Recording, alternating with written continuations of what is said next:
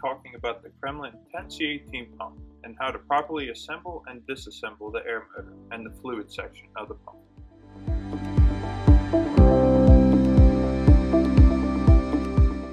First, we are going to take apart the bottom fluid section of the pump. We begin by taking off the cylinder and suction valve assembly with an adjustable wrench. After those two components are disconnected from the pump, we will take the suction valve assembly apart from the cylinder. We will take the suction valve assembly apart further later in the video.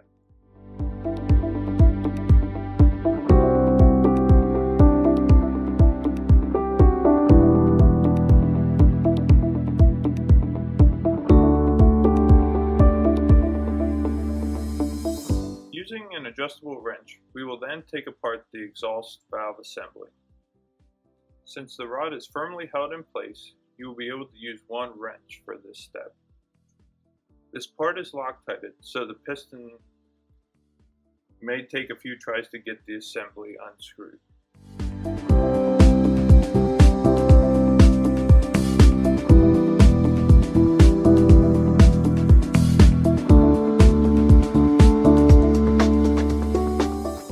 Using a 10mm socket wrench, you will be able to take 3 nuts off of the bottom in order to disconnect the outlet flange from the air motor.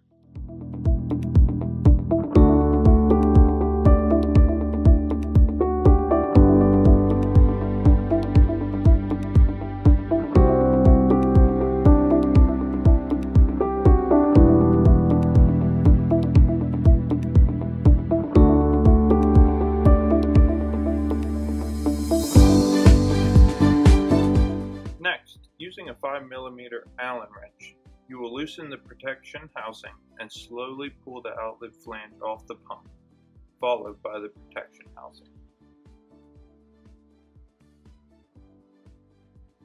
Then, using an adjustable wrench, you will take the 3 tie rods that are connecting the air motor to the fluid section of the pump.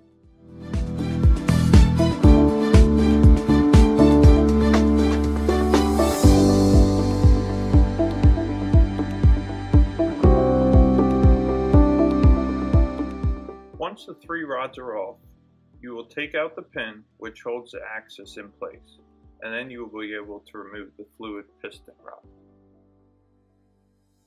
Using a needle nose pliers, you will pull the lower ball cage out of the suction valve assembly, which will allow you to get to the lower ball.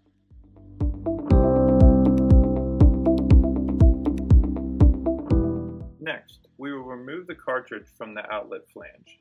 Using a flathead screwdriver, we remove the retaining ring that is holding the cartridge.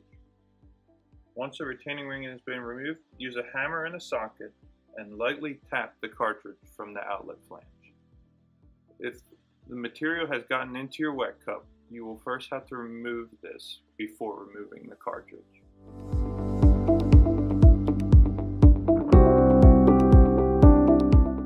Lastly, we will remove the exhaust valve assembly by first putting the assembly into the clamp. We want to be careful not to tighten this assembly too much, or we will run the risk of ruining the seat at the bottom of the assembly. Then we will use an adjustable wrench to take off the valve holder from the seat. Once you take off the valve holder, we can remove the U-seal, which will allow you to get to the upper ball.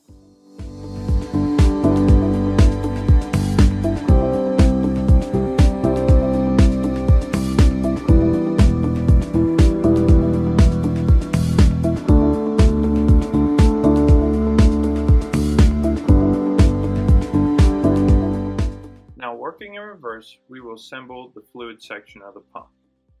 Before we start assembling this section, you will want to thoroughly clean all the metal parts of the pump to remove any material or debris. First, we will start by putting the fluid piston rod back into the air motor. When putting the axis back into the rod, and attach the pin to hold it in place.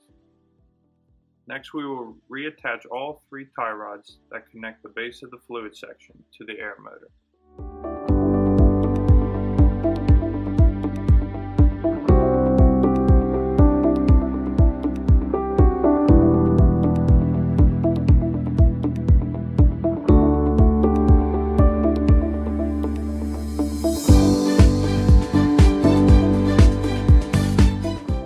using Magnet Lube, which is a Teflon grease, we will grease up all the components of the pump, starting with the piston and 3 rods we just attached back in. We will want to make sure that every seal that we put back into the pump is coated with a thin layer of Magnet Lube. Then we will put the protection housing back in carefully. Before we put the outlet flange back on, we will grease up the seal on the cartridge, and using 2 fingers, you'll be able to push the cartridge back down into the flange. Once that is complete, you then put the retaining ring back on using a flathead screwdriver.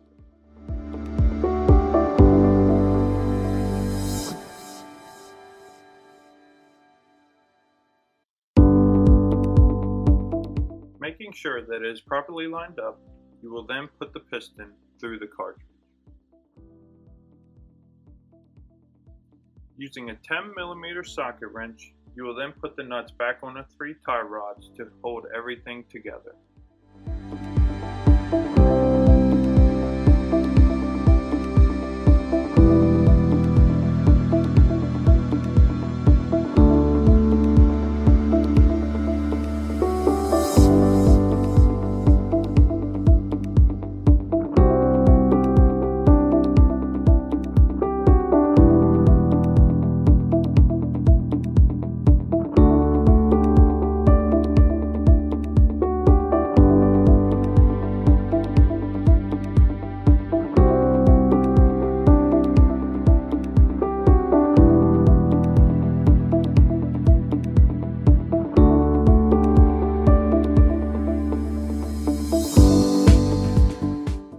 Put the exhaust valve assembly back onto the piston. Before attaching this assembly to the piston, you will want to apply a small amount of Loctite 577 to the piston to ensure that the assembly does not come loose from the piston when the pump is in production. Using an adjustable wrench, we will then tighten it down to the piston. We will then be able to put our U-cup seal on next. Once the seal is on the valve holder, the lower ball and seat will be screwed into this part.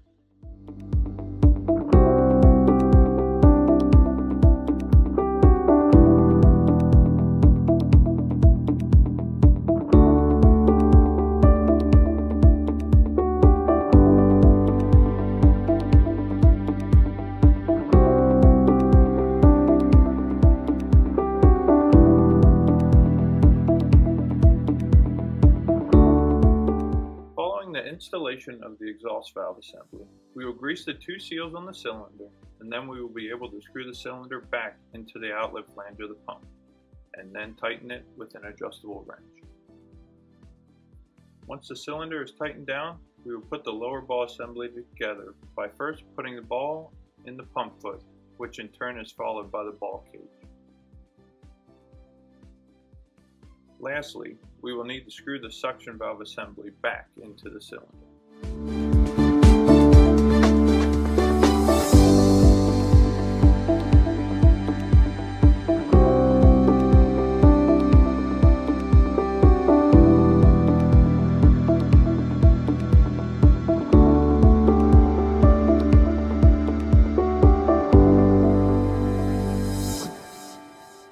Now we will disassemble the air motor part of the 10C18.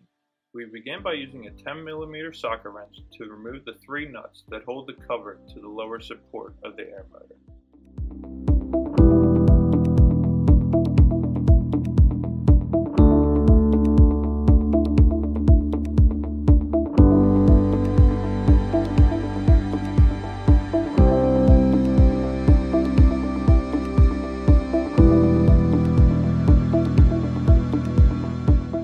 Once they are removed, you will be able to take off the cover of the pump.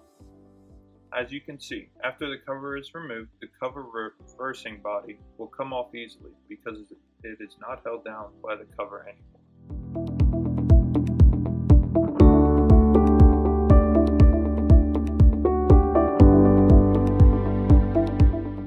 After the cover reversing body is removed, place a vice grips on the top of the control rod assembly, and using an adjustable wrench, slowly remove the valve from the top of the air motor. You want to be careful not to torque too much on the valve or it could damage the rod assembly. Once the valve is removed, you will be able to remove the reversing body from the air cylinder. After these two parts are taken out of the air motor, we will be able to remove the upper and lower piston from the lower support.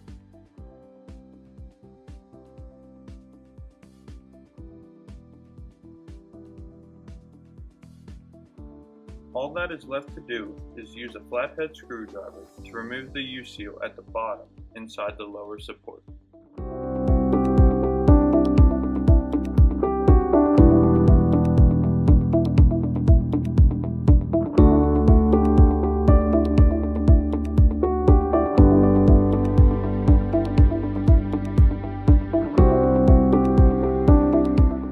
Working in reverse, we will now assemble the air motor. You will want to make sure to clean the metal parts of material buildup. We will begin by putting the U-seal back into the lower support with the lips facing up. It is key to have these lips facing up to ensure a tight seal around the lower air piston. Then we will grease the lower air piston and put it through the U-seal. Following the install of the lower air piston, we will place a seal onto the upper air piston.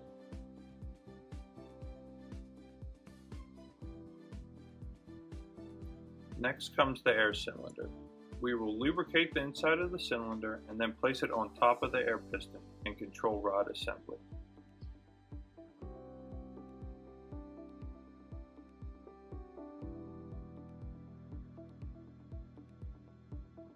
Then we will grease the top seal and place that on the reversing body.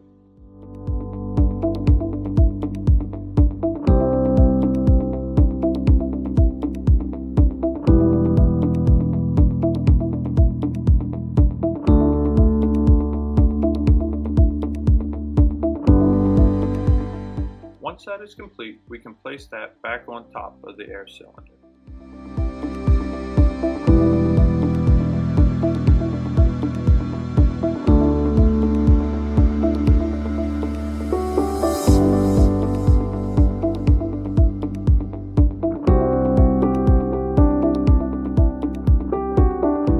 Then we will put the valve back on the control rod assembly using our adjustable wrench and vice grip. We will want to make sure that we put a dab of Loctite on the control rod assembly to make sure that the valve does not come loose during production.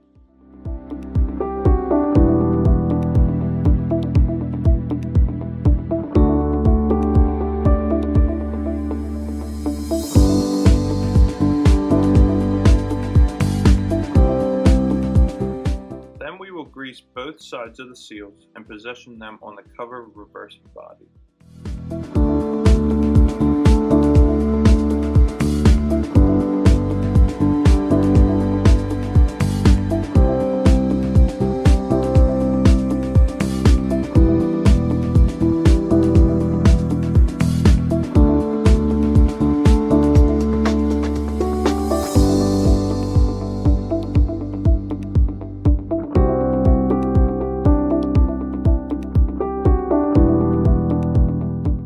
Lastly, once that is complete, you will simply be able to put the cover of the air motor back on top of the pump, followed by the nuts to hold it in place using a 10mm socket wrench.